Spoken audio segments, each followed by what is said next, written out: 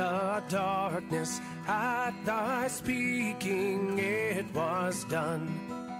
Welcome to sermons from Zion Lutheran Church of Gwinner, North Dakota. Zion Lutheran Church is committed to the message of Christ crucified for the forgiveness of sins, for the church and the world. The following sermon is from Reverend Dr. Matthew Richard. In the name of Jesus, Amen. My friends, every single day, over 55 million, yes, 55 million people die on the planet of Earth.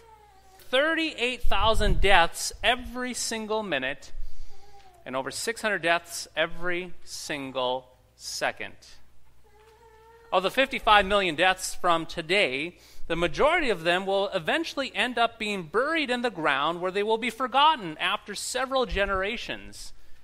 Names will be forgotten, faces will fade from memories, the sound of their voices will turn to whispers, and the tombstones will be covered in dirt. If these dead people are lucky, yes indeed, if they are some of the lucky ones, someone will mow the grass above their grave and maybe even visit them from time to time. However, for most of these people, they will be forgotten. Their tombstones will eventually crumble into tiny bits of pieces of rock due to the weathering effects of the weather. Yes, indeed, the majority of these will be forgotten as they are buried 6 feet under in the grave. Now, there's no doubt about it, my friends, that the world bleeds daily. Death knocks at the world's door every day, and sin pays out its wages. Death occurs every single second, every single hour, every single day, 365 days a year, without stopping it whatsoever. Now, I do not have to tell you, this is most certainly depressing. It is indeed sad and enough to make you want to throw your hands up this morning and say, "What's the point, Pastor?" It's almost enough to make you kick the dust and say, "Black, good grief, who cares? Let's just go home and go back to bed," if it is that much of a severity upon us. But despite this depressing reality of death, you are still here today. Yes, look around. Each and every single one of you are still here today despite the reality of death. You are gathered here in this church. And the reason why each and every one of you are sitting here today gathering in this sanctuary is because of an event that changed everything. You are here because one man defied death. You are here because your Redeemer lives and overcame the grave. Yes, Jesus lives. And because he lives, he will stand upon your grave at the last day with compassion, with glory and honor and power. He will stand upon your grave because he will not forget you in death. He will stand upon your grave because he intends to undo death and raise you to life once again. So while the world is bleeding around us, and while the darkness of death hovers everywhere you look, you are here in this church service today because Jesus did the unthinkable. Jesus did the impossible. He rose from the grave. In other words, if Jesus Christ, your Redeemer, were not alive, if he were not alive, you would have no reason to be here. You would have no reason to care. You would have no reason for hope. If Jesus were still in the grave, you would still be in bed this morning. However, because Jesus lives, everything changes. Because he lives, you know that death does not have the final say. You know that the last day is not a day of dread, but a day of hope. In our Old Testament reading from the book of Job that we read just recently, we hear that at the last day, Jesus will stand upon the grave of Job and raise him up out of the grave to newness of life. Now, this is not some half-baked reincarnation where Job's soul will come back into an animal or Job's soul will come back into a different body. No, my friends, this kind of stuff is complete nonsense, the sort of thing that makes up fairy tales and sci-fi fiction movies. We also do not hear from our reading in Job that when we die, that we become annihilated, that we cease to exist, but instead we hear that our soul lives on, to be reunited with our bodies at the resurrection of the dead. In other words, from our reading in Job, we hear that we can expect the Redeemer to raise our bodies from the grave to life once again. My dear friends, what our Old Testament reading is talking about is a full and a complete and a whole resurrection of the body. The resurrection of the body will be a complete resurrection. We will have resurrected bodies just like we have now, but get this, without the effects of sin, without the effects of death themselves. It's a 2.0 body, if you will.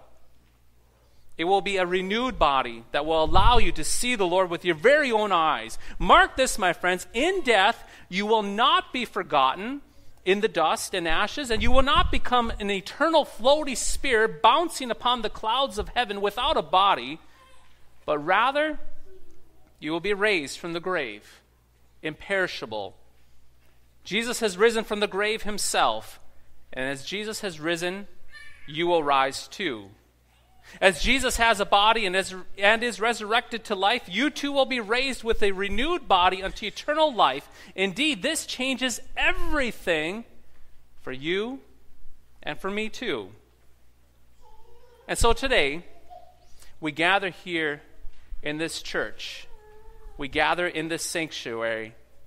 We gather to hear the bold promises that Jesus is alive and will not forget us in death. We gather here in this church to hear the valiant promises that the grave is not our final resting place. We gather here together to hold the Lord's promises against all appearances that even though our world is shrouded in death, that we will be raised bodily at the last day.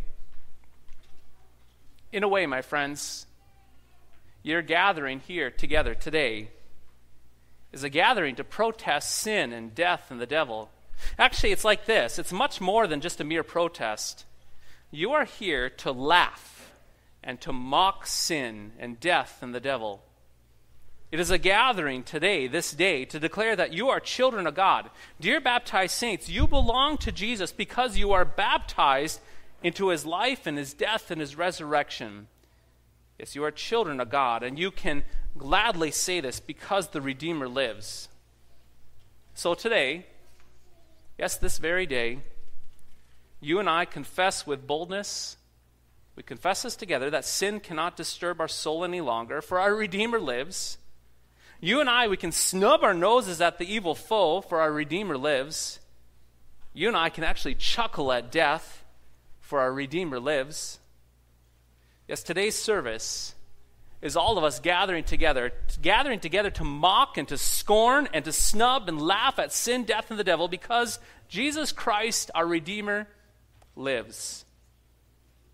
So, my dear friends, lift up your heads this day. Lift up your chins. Smile. Laugh. And tell sin that you have comfort even stronger, Jesus' cleansing sacrifice. Lift up your heads, lift up your chins, and tell Satan that he can drop his ugly accusations because his tyranny is unraveled. Tell death that it cannot end your gladness, for it has been swallowed up in victory in Christ. Dear baptized saints, today we mock, we scorn, we snub, and we laugh at sin and death and the devil because our Redeemer lives. And our Redeemer is our sure defense. Jesus is our power, our might, and our victory. Jesus Christ was raised up from the dead by the glory of the Father so that we might walk in newness of life. Jesus lives. This is most certainly true. This is the message of Easter for me, for you, and for the entire world. Blessed baptized saints, alleluia, alleluia, Christ is risen. He is risen indeed. Our Redeemer lives this day. Alleluia. In the name of Jesus, amen. Hear the steps to sing thy